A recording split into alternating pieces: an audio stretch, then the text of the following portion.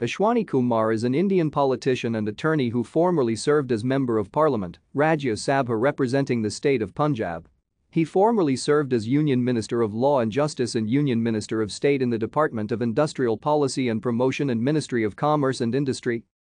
In 1991, at the age of 37, he was appointed one of the youngest Additional Solicitor General of India.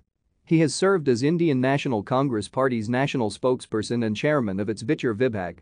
As a legal counsel, he has argued important cases before the Supreme Court of India, including the Bhopal gas tragedy case, and has also represented major corporations in international arbitrations. He has been a member of the Rajya Sabha since 2002. He resigned from the Indian National Congress on February 15, 2022. Born in Delhi on 26 October 1952, Ashwani Kumar graduated from St. Stephen's College, Delhi. Thereafter, he pursued law and earned Bachelor of Laws from Faculty of Law, University of Delhi, and a Master of Philosophy from Jawaharlal Nehru University, New Delhi.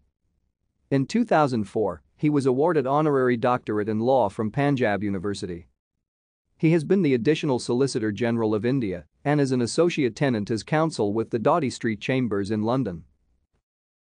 Thank you for watching. Like and subscribe if you would like to view more of our videos. Have a nice day.